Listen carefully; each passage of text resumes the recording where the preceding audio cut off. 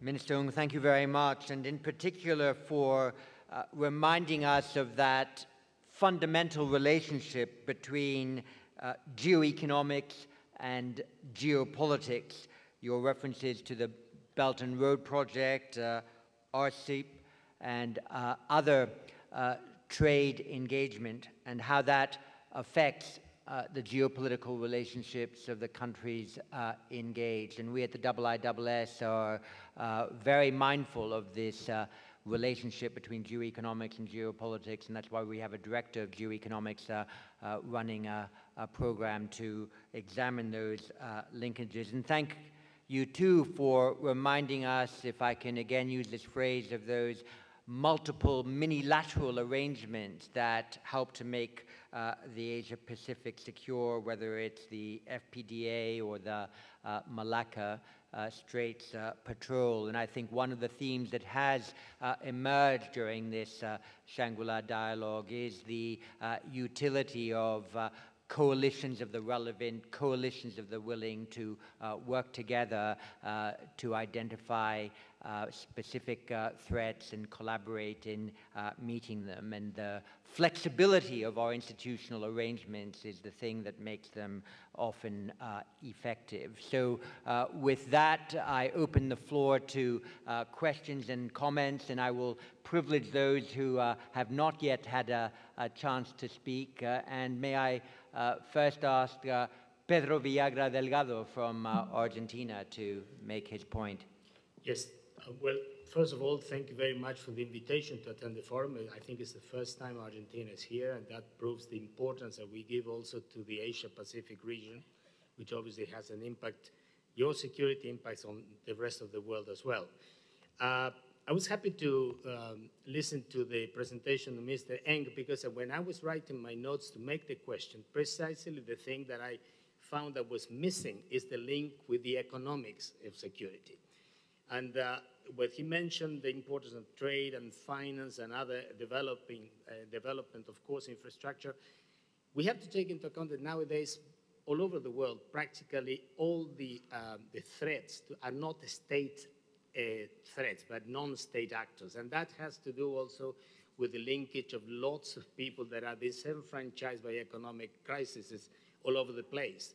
And even by things that are not crises, but that are an impending changing of the whole structure of production in the world, in which thousands of jobs or hundreds of thousands of jobs are going to be disappearing, not because of anything but technology. So, and that will create more and more people, particularly young ages, and particularly in developing countries or in the deprived sectors of developed countries even, and those guys that could be a stimulus to go into creating threats to security, terrorism, and you name it. The same happens with the lingering effects for decades of some crises that never get resolved. I mean, we have things in the Middle East, and some of the crises that started in the 90s and still are going on. They have been going on for longer than the Vietnam War, for instance, or the Second World War.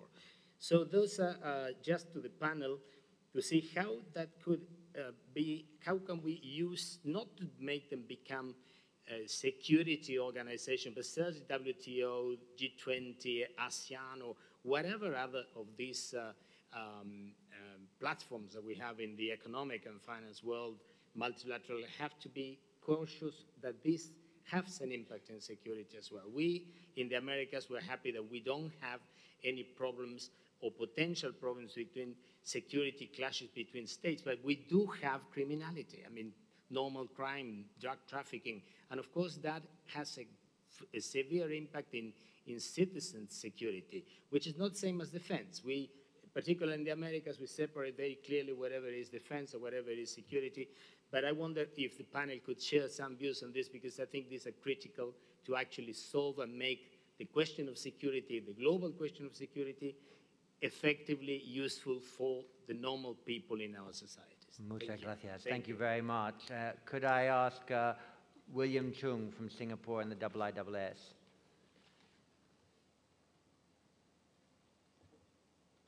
William? Yeah. Thank you, John. I have two questions for Vice Minister Fomin, please. Now, Russia you said very constructively that Russia wants to engage with the Asia-Pacific region. And I do note Russia's activities in the ADMM+, and in a recent ASEAN-Russia summit, it was agreed that the East Asia Summit will be a leaders-led dialogue. My question for you is that your so-called pivot, I can use that word, your pivot to the East looks more like a pivot to China because of all your extensive dealings with China, especially in the economic sphere. And when you talk about engaging with the Asia-Pacific, Russia is also saying that you've rejected the decision at The Hague on the South China Sea that was released in July 2016. I do not see how you can say you support the rules-based order and yet say that you reject a decision at The Hague that is supported by many Asia-Pacific countries. My second question is about TAD. Perhaps you can tell us more about Russia's opposition to TAD, because if you see the definition of TAD is a terminal system. And even if you say that the radars of TAD can reach in 2,000 kilometers, perhaps, into the Chinese mainland, I do not see how that affects Russian interests. So maybe you can give us more light on that. Thank you. Thank you. And from Brazil, Braz Baruki. Thank you, John. And also let me thank Mr. Nig for raising what is certainly one of the key geoeconomic issues of our time. But my question is to the Russian Deputy Minister. I'd like to seek your views on the Chinese initiative of the One Belt, One Road. Thank you. Thank you. Well, I was at the Belt and Road Conference, and of course the second speaker after President Xi Jinping was President Putin at the Belt and Road Conference, so there's clearly an interest of Russia in Belt and Road. So could I ask Christopher Nelson to take the floor? Thank you so much, John, for the invitation. As always, you help us navigate dangerous waters without running onto the rocks, or at least not too directly. I have two questions that I hope will involve all of this excellent panel.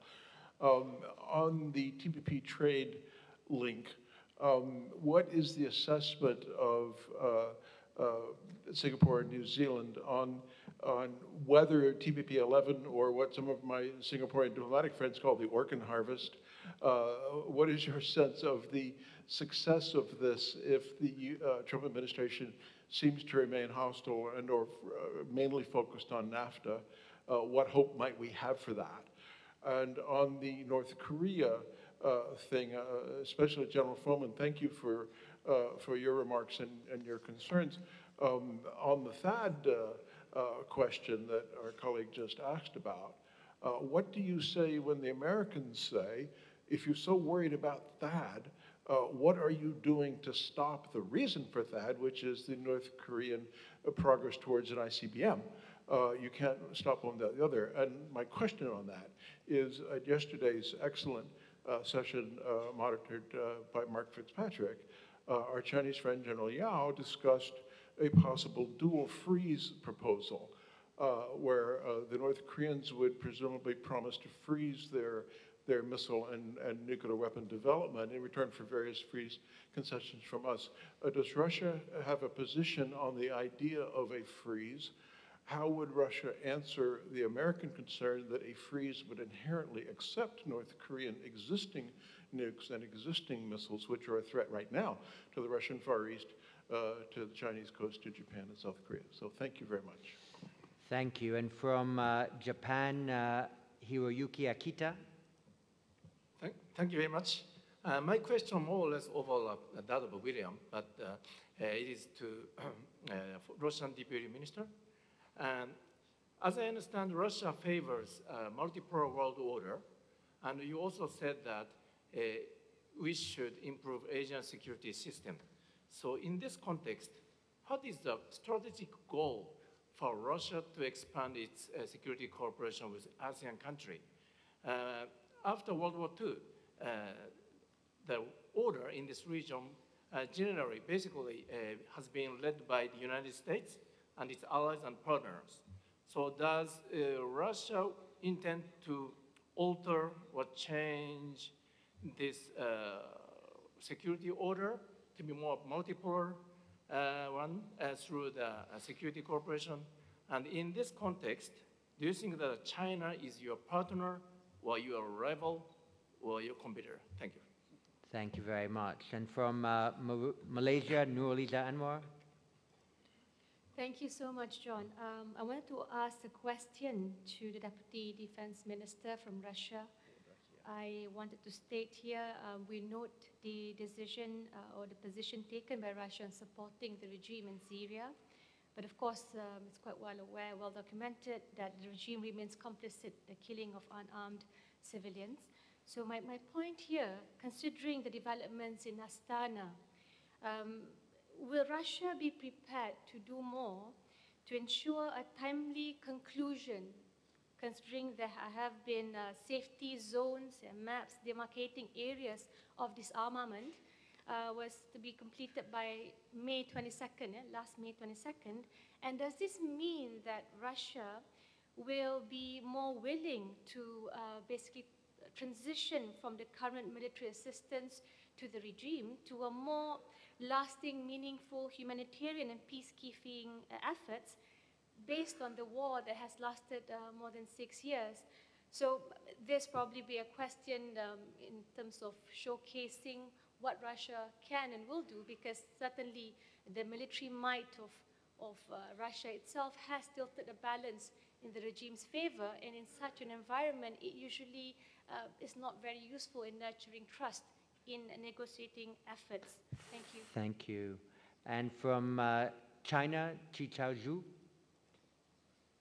Thanks, Chairman. First of all, I would like to express our condolence to the terrorism victims in UK, Philippines, and other areas in the world. We have addressed the global threats and new challenges during this year's dialogue, including traditional and non-traditional domain. I have two questions to General Fomin. One is about the traditional. You mentioned that, which is our concern. What kind of new role Russia can play to keep the strategic stability in Northeast Asia, according to the new situation we are facing? Another is about non-traditional issues. Cybersecurity or information security has caused a great concern globally. What will Russia do to collaborate with the SCO and other countries, including China, to push forward the implementation of the Code of Conduct of International Information? And China and Russia and other countries, we have submitted the draft of the Code of Conduct of International Information. And what will Russia do to collaboratively to push forward such Code of Conduct implementation? Thank you. Thank you. And from the UK, former Chief of the Defence Staff and Senior Advisor to the IISS, David Richards. Thanks, John.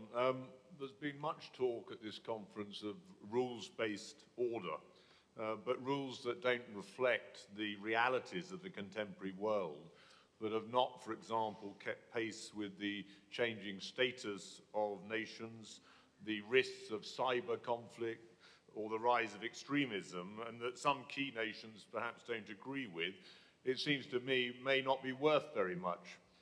Is it time for fresh strategies to be agreed? And I'm conscious here we are, the International Institute of Strategic Studies.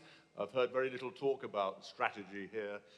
Within time, perhaps different rules, perhaps, that reflect these new realities. Thank you.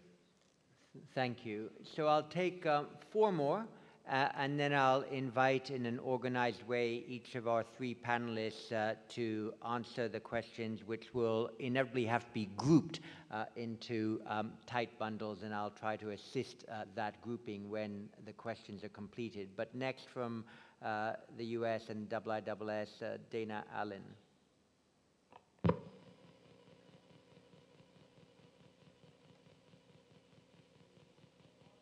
Dana, yeah? All right, let me just pass pass on to, yeah, is it working? No, it isn't. Let me just pass on to Richard Lloyd Parry, and we'll come back to you if we can. Richard? Thank you. My question is for the ministers from New Zealand and Singapore. You both took part in the ministers' meeting of the FPDA, and at the end of that meeting, you committed to updating the relevance of the FPDA. Could you tell us in concrete terms what that is going to mean? In other words, what sort of things will you be doing that you haven't done in the past, or what will you be doing more of? And what thought have you given to expanding participation by other countries in the FPDA and even adding new members? Thanks very much. Ernesto Bream. Thank you very much. First, I would like to extend my sympathies to the victims of the terror attack in London. My question is directed to the Deputy Defense Minister of Russia. Often, big powers deny that they have any leverage over smaller states, particularly if those smaller states don't behave very well. We see that in the case of China regarding North Korea. So my question is whether Russia sees that it has any leverage over Syria, because the Deputy Minister elaborately mentioned the support of Russia for President Bashar al-Assad, and whether Russia will use that leverage to promote respect for human rights in Syria by Bashar al-Assad, by the regime there. Thank you. And I'll go next to Marcos Robledo Hoker. Thank you very much. First, I would like to thank the invitation to participate in the dialogue this year, both for the IISS and the Singapore government. The question is for the panel. It's related to if they can share the vision they have about how to foster security cooperation among the two rims of the Pacific. If you take in consideration that, for instance, both Singapore and New Zealand, together with Brunei and Chile, launched the P4 that led to the TPP, maybe some creative initiatives can be done that finally have unexpected outcomes. So in the security realm, for instance, President Bachelet has shown interest on joining the ASEAN Regional Forum in order to develop the security dialogue among the two rims in some way. So I would like very much to know how do you see this issue. Thank you very much. Thank you very much. I'm going to try Dana one more time and see if by chance the microphone works. Dana, is it working now? I'm not sure. Is it? No. Yeah, go. Okay, thank you. No, I mean, if you press it off, it won't work. No, I haven't touched it. Never mind. All right. You withdraw? Yes, I withdraw. Thanks very much. All right. Well, let me then invite the panel to address the questions, and I'll do it in this order. Mark Mitchell, General Fomin, and then Minister Ung. And I would suggest perhaps, Mark Mitchell, you might want to address a bit the geoeconomic and geostrategy, since TPP is a relevant issue for New Zealand, and perhaps if you'd like to address your own perspective from New Zealand about the modernization of the five-power defense arrangements, and if there were a third issue you particularly picked up on, then that would be splendid. For General Fomin, I would group the many questions that were asked to you into these 5 categories. 1, what would Russia do about DPRK? 2, what is your real objection against THAAD? 3rd, what is your position on the dual freeze proposal from China? 4th, what can the Astana process do about building peace in Syria? And fifth, what will be Russia's contribution to norm creation in cyber? And so if you could take 45 seconds for each of those 5 questions, we will be crisply enlightened on the Russian position. And Minister Ung, you were asked specifically about the 5-power defense arrangements and about Chile's prospective application to the ASEAN Regional Forum, but you're the co-host here, so of course you have license to answer any other question that you think you want to address. So with those rules of engagement for the remaining 15 minutes and 30 seconds, which will include my concluding remarks as well, could I invite Mark Mitchell first? Thank you, John. So I'll come to the first question. Very good question. How does New Zealand see an economy, and how is it linked to both external and internal security? We see it as a fundamental. We have a very strong focus and always have in making sure that we've got a strong, growing economy. To do that, we've focused on making a better public service, strengthening our public service. We've invested heavily into science and innovation. We focus on very good free trade agreements and a reduction in red tape. So we make it easier to actually, for our businesses to actually continue to grow. Fundamentally, if you don't have a strong economy, if you don't have an economy that everyone can feel like they can participate in, then you create a situation through unemployment, through the use of drugs or alcohol, with the exposure to gangs, and of course, in terms of international security, the radicalisation of individuals that feel like they've been left behind or aren't participating. So we clearly identify that having a strong, growing economy that's inclusive is a big part of making sure that we're able to manage our internal risks. In relation to the TPP, TPP-11, we feel like the progress is going very well on that. At the moment, we see that President Trump and the administration are reorganising their own trade policy, but certainly from New Zealand's perspective, we would welcome re-engagement from the United States on TPP-11, and we see that these free trade agreements are constantly being updated and re-looked at, so there's always opportunities in the future. The other thing around free trade agreements is that it also strengthens that regional interaction and connectedness that we look for through economic and defence policies.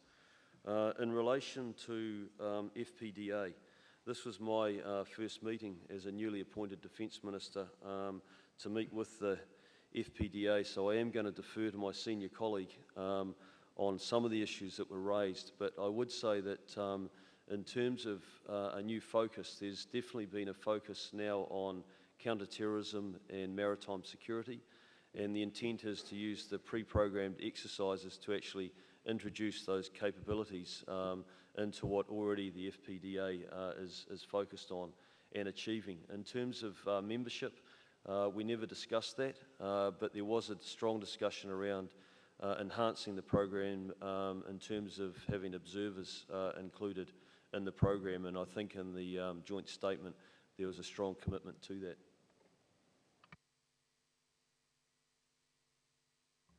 Maybe 5, maybe something more, maybe or less. I will conglomerate, if you don't mind that.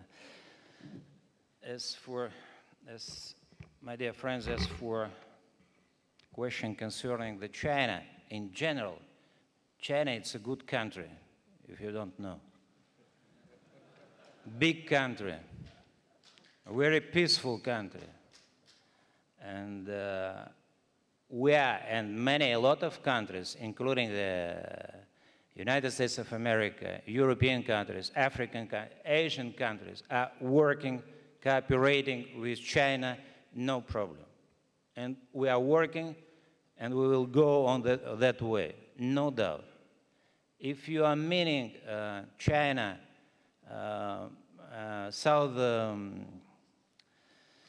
if you're meaning southeastern, South China Sea problems, I will try to make some comments about the situation. That is our assessments of our analysis. I'd like to say that we very attentively are following the situation in South China Sea, and we consider it to be a significant factor influencing security and stability in the whole Asia-Pacific region.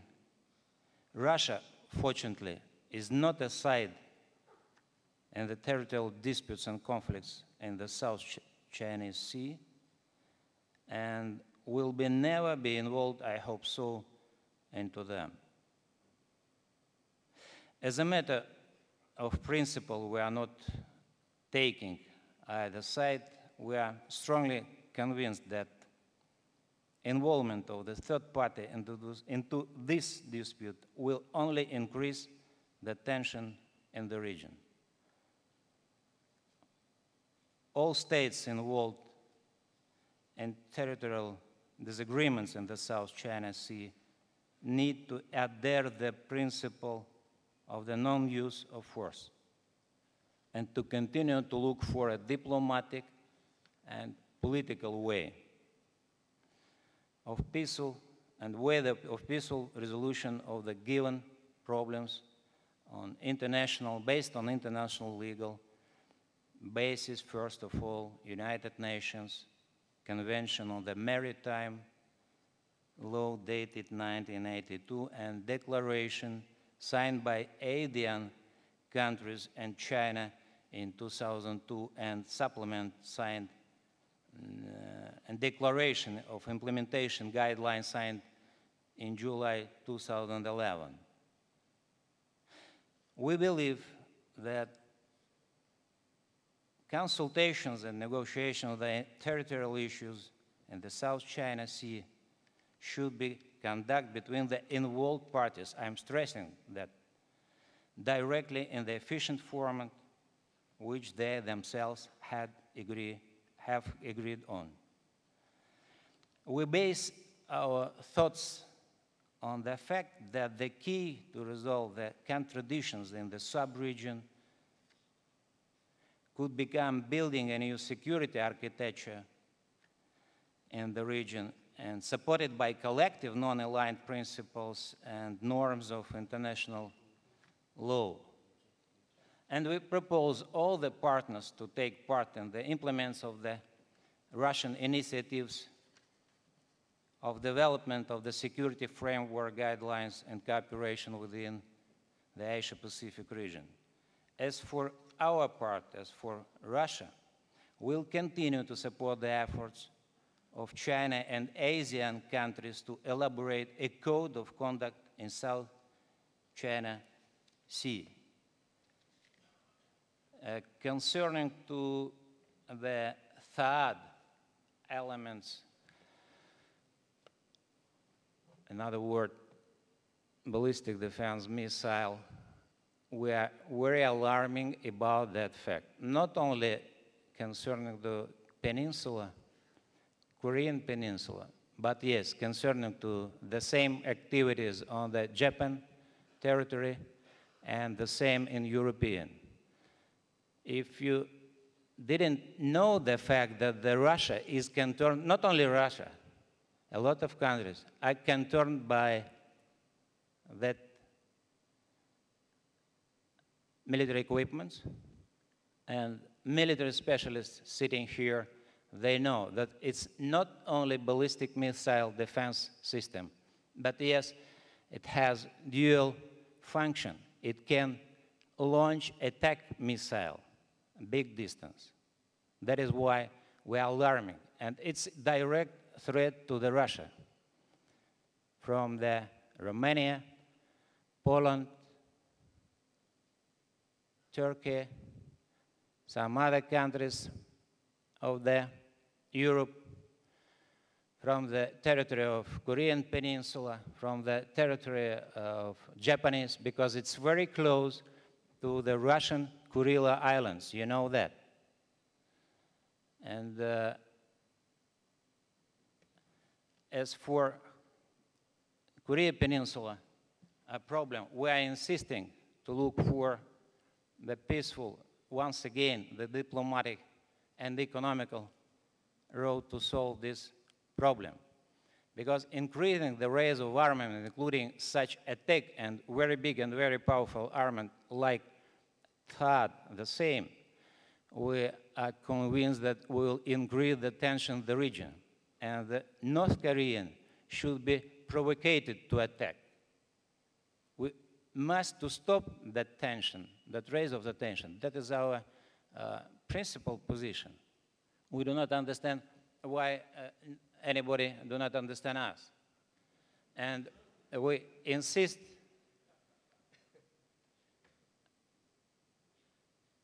and we think that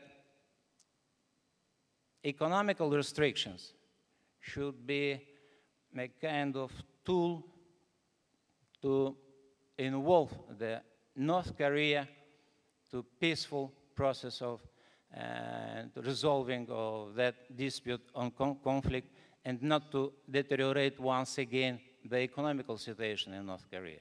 It's another position.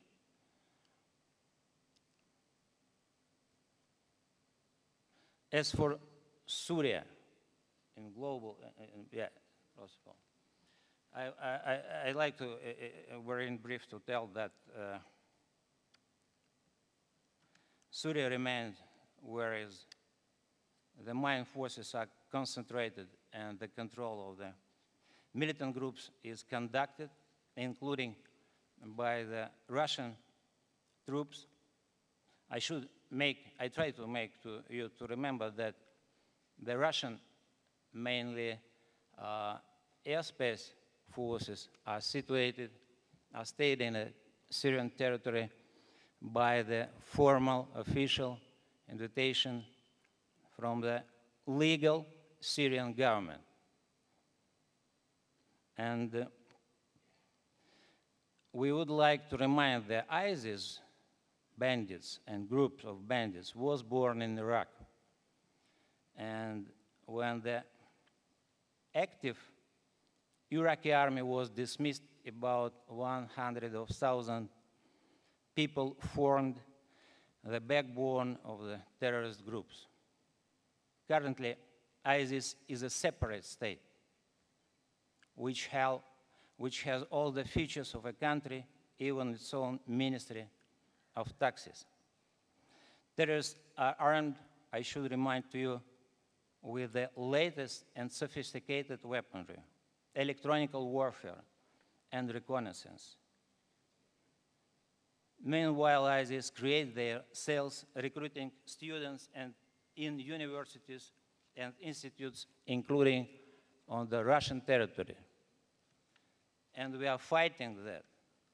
And answering the question that the Russian troops are committing and killing innocent people in Syria, sometimes it happens, but not by Russian. You know that. And Iraq and in Syria the same. As for, you know, the fact, not as was the fact, it was the situation of falsification of chemical attack, so-called chemical attack made so-called by Syrian government in Khan Sheikhoun. It's a full falsification. Okay. And answering the question why we love such much Bashar Assad. We love anybody, any president of any country. Somebody didn't love ex-president, killed President Gaddafi. Now, no Gaddafi, no Libya. Somebody didn't love ex-president Saddam Hussein, president of Iraq. Now, no Saddam Hussein, no Iraq. Somebody didn't like Assad. Saddam didn't like Yemen president, and so on, so on. We do not assist this policy. Thank you very much, Deputy Defense Minister. And I hand over to our host, Defense Minister Ung. Thank you, John. There were a number of questions which I think have a common strand and I thank Mr. Delgado for his remarks on supporting this strong, if not inextricable, linkage between trade and security, and a question from Mr. Richards on the rule-based order and on FPDA. I think there's a common strand in all of these, and that tight linkage, or that, in my speech where I said the virtuous balance between security and economic progress. I think the heart of it is what Dr. Kissinger replied in his reference in his book is legitimacy. What is the basis of acceptance of countries, of alliances, whether economic or military or both, and sustainability of these acceptable rules? And this is a region, many of you are historical, steep in history. You recognize this region has seen various models, with various configurations, whether it was as tribute states, whether it was colonies, or whether there was different forms of dominance. It's interesting that I sometimes compare what happens in Munich Security Dialogue and over the last few years where Germany is an economic power and for the longest time was accepted as that, but in recent years, Germany asked to play a greater role as a security partner. And I think that is evolving even now. I think the United States fully understands that, and Secretary Mattis has said that from a security point of view, their presence, their commitment, unquestionable. On the trade side of the house, give them a little bit longer, and they believe in free trade, but fair trade. And we're just stating what is happening now. It is obvious to all in Asia that China is now the largest trading partner and also has its security concerns. So it's not an easy solution to find that balance, but I think at the heart of that question is legitimacy. And that also applies to other alliances. For example, the question was asked about FPDA, whether, how we updated it, and specifically we had updated it to include counterterrorism and maritime security. But the legitimacy and the remit of FPDA isn't questioned because there was a historical antecedent, and that was solely for the protection of Malaysia and Singapore. And if you change the remit, I think you would invite suspicion, and that you would also erode your legitimacy. There was a question on ADMM Plus membership. We took a more pragmatic view. It's different from the ARF, because from the defense track, slightly different from what you mentioned, Minister Ricardo, P4, where Chile was involved, and then that's now gone on to TPP 11 or TPP.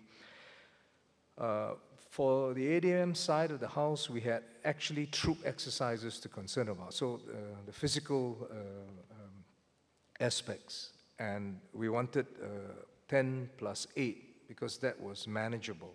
In principle, obviously, we would love to expand that and link up with other regional groupings and other nations because that would be more inclusive and promote stability, but it's a practical concern. Finally, a question on what the assessment of the TPP 11. I said it took 6 years for the negotiations, and individual countries from the TPP or original 12 members, one should recognize that individual countries and some countries make great concessions into evolving an agreed agreement, some to the point of having ratification by their parliaments and understanding the benefits and what they would have to quid pro quo, if you like. Japan is a very good example, and despite the US pulling out, Japan is pushing on ahead, as with Australia, as with other countries, and New Zealand as well. So it's early days yet, but there are some indications for optimism, but I think we'll have to wait to see how it evolves. Thank you very much. Minister Ung, thank you very much, and I hope all of you will thank me and will join me in thanking the three panelists for their presentations just now.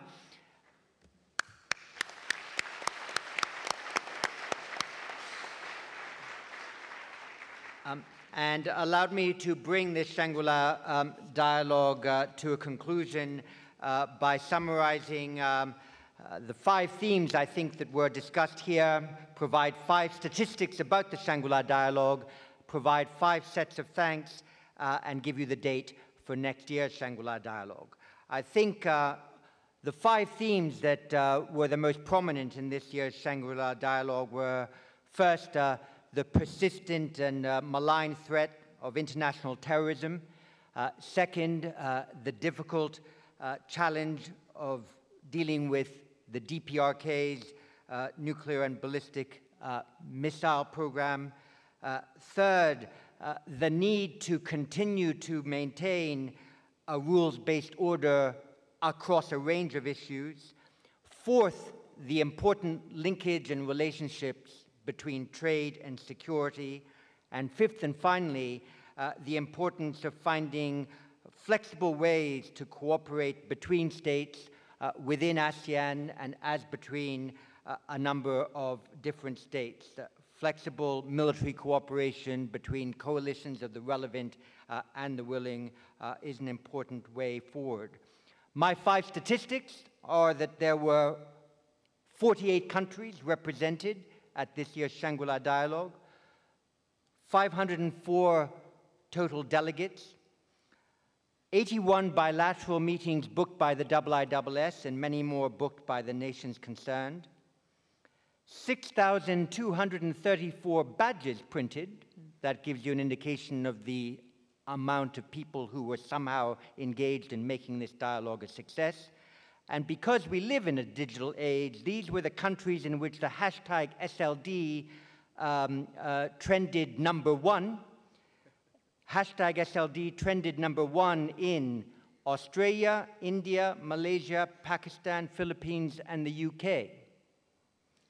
And my 5 sets of thanks are, first of all, to the Ministry of Defense of Singapore, our partner in the Shangri-La dialogue process, to the Singapore Armed Forces, to the Singapore Police, to the RSIS, and fifth and finally, to the IISS staff and interns who supported the 504 delegates and the 6,234 people otherwise engaged in this activity. The Shangri-La dialogue will be held again next year, 2018. For us, that is a special year because 2018 is the 60th anniversary year of the IISS. So we will look for a very inclusive, rich, defense minister-led Shangri-La dialogue, which will include all the core participants from the ASEAN Regional Forum countries, but will also allow for that flexible participation that is sometimes difficult in formal institutions. So if we have more countries from the 4 Pacific Alliance countries with a Mercosur member as well, that is something we will welcome while maintaining the core membership of the Shangri-La dialogue to those ASEAN Regional Forum countries and those affiliated to it. And the dates for the 2018 Shangri-La dialogue are 1 to 3 June, where we hope many of you will help us to celebrate the 60th anniversary of the Shangri-La dialogue, the 60th anniversary of the IISS, and the 17th iteration of the Shangri-La dialogue. Thank you very much, and have a safe travels home.